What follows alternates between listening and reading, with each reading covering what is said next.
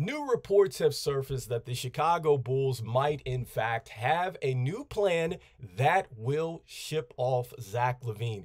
We're going to be talking about this new plan and if it would work for the Chicago Bulls to trade Zach LaVine and what it might look like if it fails and Zach LaVine is still with our Chicago Bulls. This is your host, Rico Greenhowe, and this is another episode of Bulls Digest. Before we go ahead and jump into it, wanted to let you guys know that 78.3% of you guys that watch the videos are not subscribed to the channel. Make sure you hit that subscribe button so you can stay up to date with the latest news and happenings around your Chicago Bulls. Without further ado, guys, let's jump into the hot topic of the day here, which is this new plan to trade Zach LaVine, which is revealed.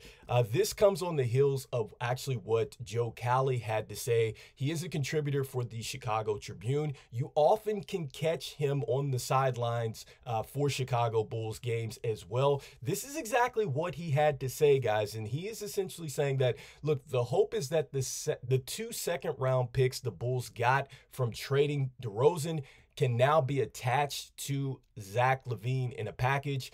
The hope is that a team would now be more, wanting to go ahead and entertain a trade for Zach LaVine now that we are going to throw in some picks. And then I love what is immediately said after this, with this whole notion there's no market and, nobody wants him and everything else.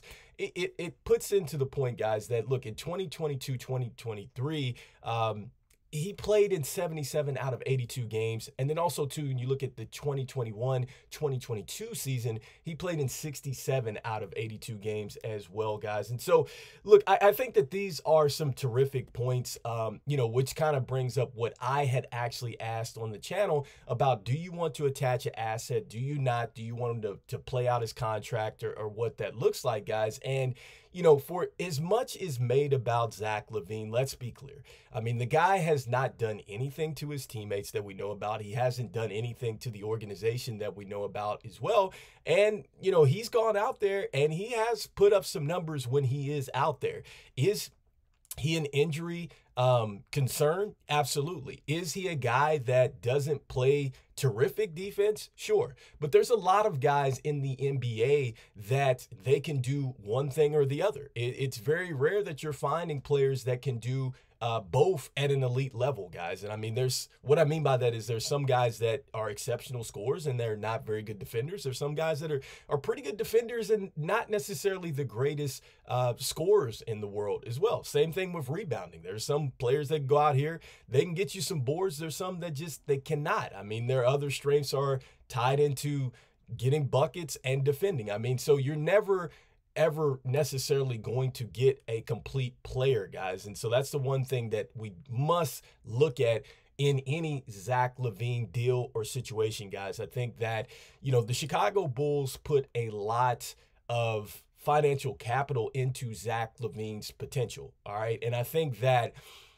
now that we see that Zach LaVine is not going to get that, maybe not get to that potential, I think that he's taking a lot of unfair criticism, to say the least, guys. And I think that it's not fair to Zach. And I just feel like, it's been a lot of situations surrounding Zach LaVine, which have led to this. All right. Now, I'm not saying that it's things that he hasn't done that hasn't led to this, but look, there was a stat that was thrown out here, shout out to Locked on Bulls and, Pat the designer. And this also, too, came up in one of our comments on the channel as well. But 77 out of 110 players that I think Zach LaVine has played with, all right, on these teams out here are no longer in the NBA. And this goes into what I was talking about a video or two ago. There's really been a perfect storm around why this Zach LaVine situation has not worked. The way the team has been constructed, his market value at the time. Obviously, I just pointed out some of the teammates that he's played with. He did have to go through a couple coaches when he first came over, with Fred Hoiberg and that whole situation, guys. So there's a lot of different things that are going against Zach LaVine to get to this point. And so I just want to throw out that narrative that, I think it's ridiculous that Zach LaVine cannot be traded. All right. And I'm thinking back of Gilbert Arenas and his situation, guys. I think that if the Wizards were able to get off of a contract like that, I think that absolutely if the Chicago Bulls wanted to, they could have got off of Zach LaVine as well. And so this whole notion about Zach LaVine not being tradable is ridiculous. And also, too, I don't think that he's done anything. At least there's nothing that we know of that he's done. So this is just like a phenomenon to me. I've never seen this before in the NBA where a guy is just this untradeable, guys. And so as we go further into this one of the things that the Chicago Bulls may face is that Zach LaVine may have to stay with the Chicago Bulls. And if that is the case, guys, I must say that there's some people that said, hey, I think that he would negatively affect the young players and the youth movement on the team. And I don't think that. I really don't think that. And in fact, guys, I'm going to bring up something that also was thrown out there. And this had to do with something I believe he threw up on his social media. But, it talks about a cryptic post amid trade rumors. But I think that this right here shows us a lot of who Zach LaVine is, guys. And so, look, he says, look, stay present and locked in. And I love that about Zach LaVine. And I think that for all the stuff that's surrounding Zach LaVine, the fact that he's saying this right here lets you know that, guys, he's recovered from the surgery, okay?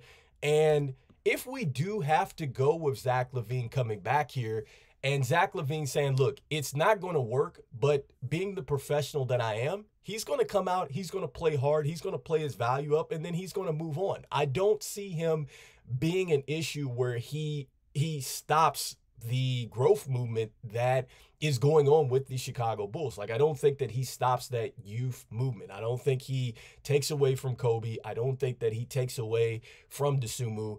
And I don't necessarily think that there's that notion that he could go out here and just chase numbers. I don't think that he's necessarily going to want to chase numbers either, guys, because you think about it, one of the narratives around Zach LaVine is that he doesn't affect winning. That's one of the things that I think that he wants to probably show that he can do to increase his trade value. So it's not going to make a whole bunch of sense for him to just come in, put up numbers, and then the Chicago Bulls lose. Like, I think that he's going to have to show that he can help you win games. And I think that another stat that was thrown out there was something like, out of active players that have played, 500 plus games or something like that, he had the worst losing percentage. And I think that, to increase his value, he's certainly going to have to show at least a small sample size to move on from that. And so, guys, that leads me to what was last posted on the channel. And you guys let me know what you guys are thinking. This was something that we put up, just kind of asked in the community, like, what would you want to see happen with LaVine? Do you want to keep LaVine, let him play out his contract? Did you guys want to immediately trade him and attach an asset? Would you have a chance to do that if this report is true? Did you want to wait until the trade deadline? So that's letting him go ahead and play up his value a little bit and seeing if we can do something without attaching an asset. Do we want to trade him with no assets? And then it's not trade him unless we get a first-round pick. When we went ahead and stopped this, it said no assets attached, guys. And so that right there would dispute this report that was put out there by Joe Cowley. So let me know what you guys are thinking in the comments as we continue to go around in this merry-go-round with Zach.